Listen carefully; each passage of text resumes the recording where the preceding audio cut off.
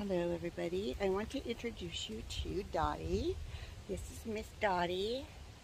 She's one of my new little does I got, my English Angora. She's only like 5 or 6 months old. I wanted to show you what I do with her when I get her out to groom her. She doesn't like to be messed with yet, so I got to keep doing it. But what I do is I just get her out and give her lots of, look at her little nose, it's so cute. That's why her name is Dottie, if you didn't know. But she's a beautiful English Angora. She could be bred, I don't know for sure.